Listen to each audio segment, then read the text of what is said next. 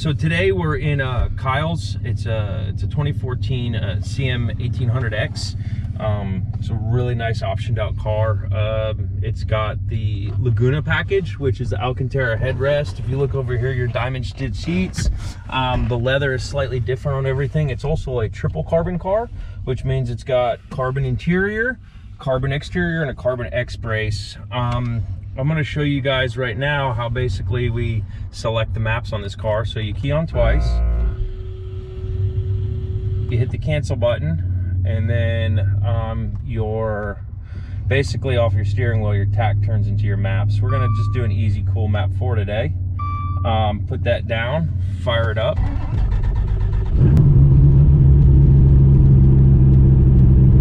Another really cool feature about this car is it's got our air shifted sequential kit in it. Cruise around like a street car with the AC on. This car shifts seamlessly.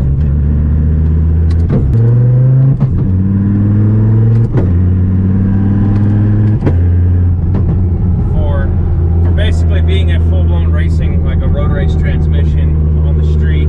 It's quiet, you know, it has its little nuances of still being a sequential, but the harder, you can still clutch it to drive it really smooth if you want, but the harder you drive the car, the smoother the transmission is.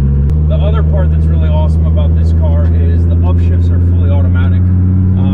You just use the paddles to drive around town, downshift.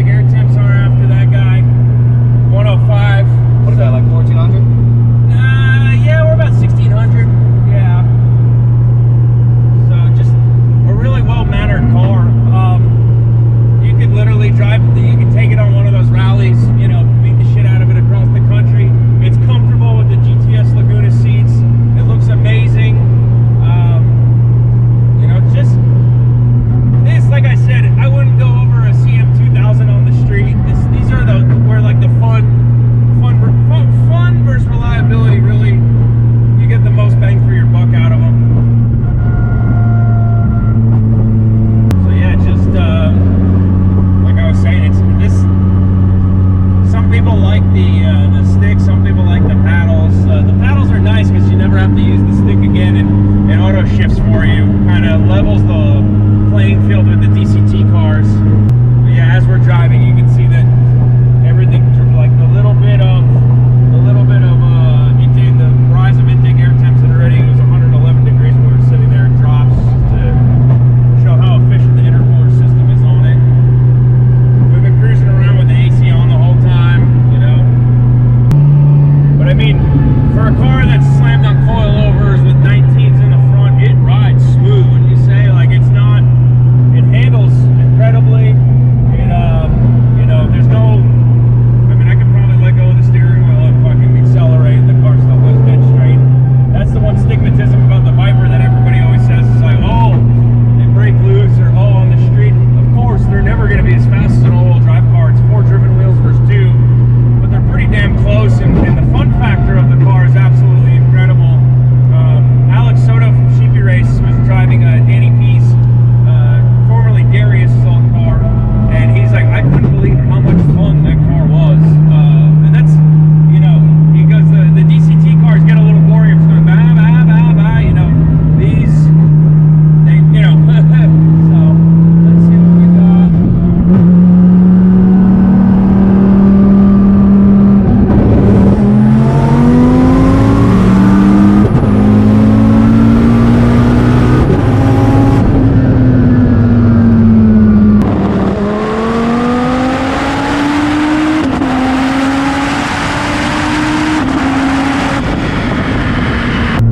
This is like fucking, I think, what's perfect. Maybe another 100, 200 horsepower more, but like everything else. This car's been together for like almost, fuck dude, almost 2 years. No, about a year and a half.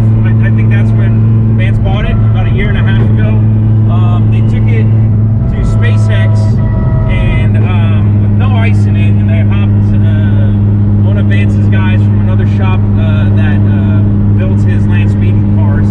Hops in, went like 240 miles an hour and 3/4 of a mile one way, 240 miles an hour and 3/4 of a mile the other way. Finally, the car kicked itself into limp mode from intake air temp warning, and you know, motor wasn't hurt, no problems, nothing. Motec did what it's supposed to do. Still the same engine, no issues. Same engine and trans that Kyle, Vance's son, went 214 the first time out in it. So pretty cool to see. Kyle's never been into fast cars. This is his first one.